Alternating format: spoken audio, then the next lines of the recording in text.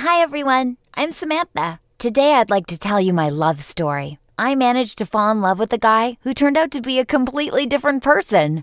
2 years ago, I was attacked in front of my own house. A stranger approached me when I was returning home late in the evening. He asked for help. He told me that he had lost the keys nearby. His phone ran out of battery, and it was already dark. So I started looking for the phone in my bag, when I suddenly received a strong blow to my head. Then the robber nicked my bag. With all the remaining strength, I cried out for help and began slipping into unconsciousness. Another guy came running. A fight broke out between the robber and the new stranger, and then I passed out. In the morning, I woke up in a hospital bed. My head was bandaged and hurt like hell. In an hour, my savior entered the room. His name was David. It was David who chased the robber away and called the ambulance. I was very grateful to him. Before he parted, we exchanged numbers and arranged to meet again. When I was discharged from the hospital, David asked me to dinner. My new friend turned out to be a very interesting and charming young man. He could be both bold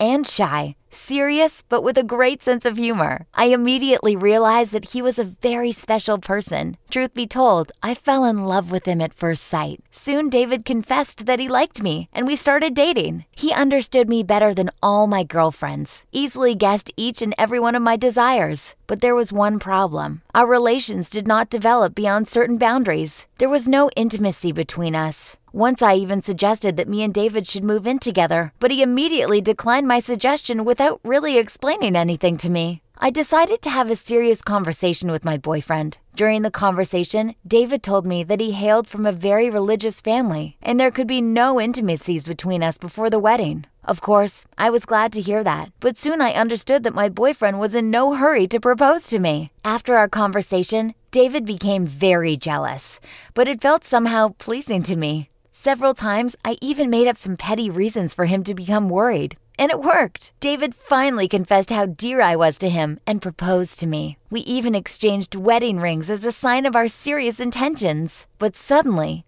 David started acting kind of strange. He disappeared for weeks at a time.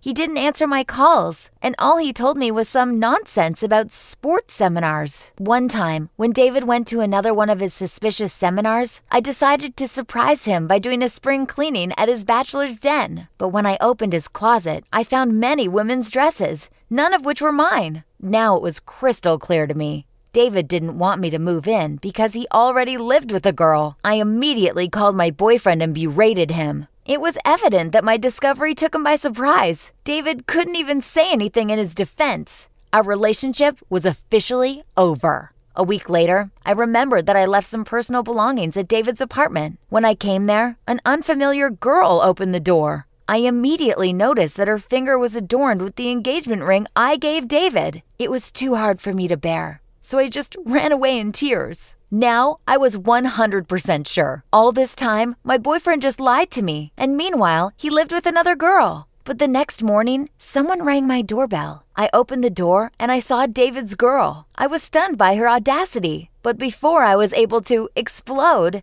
she just began talking. Suddenly, I heard David's voice. I looked closely, wiped off the tears of anger, and finally realized that it was David who stood in front of me, wearing a dress. My fiancé confessed that his real name was Olivia. He was born a boy in a female body. For many years, David was trying to come to terms with the fact, until he finally snapped and decided to leave his hometown to undergo a sex change operation. He started taking hormones, doing sports, and raising money for the surgery. He didn't have the nerve to tell me about it, so he sometimes went to the hospital in secret. Hence the disappearances. Lately, it was harder for him to keep the disguise because his parents arrived. They didn't know that their daughter had almost transitioned to a man. So we had to improvise around them and needed dresses. I was shocked and felt very ashamed. How selfish I was before. All that time, I was thinking only of myself. And I didn't even notice that my beloved man needed help. Now I sincerely wished to make David's dream come true. After all, I did love him, and I didn't care that he'd been born a woman. In a week, my boyfriend underwent surgery. I was with him all that time and helped him return to normal life. I felt so bad that he had to hide his real life from his parents, so I decided to call them and tell them everything. Surprisingly, David's parents turned out to be very understanding. His mom and dad have long suspected that something was amiss with their girl. David cried when his parents visited him at the hospital and told them they supported his choice. A year later, David and I got married. Honestly, I think that a black tailcoat suits my husband much better than a woman's dress. Of course, we've still got many unresolved problems, but I'm sure that together we can overcome any trial. Right now, my husband and I think about adopting a child.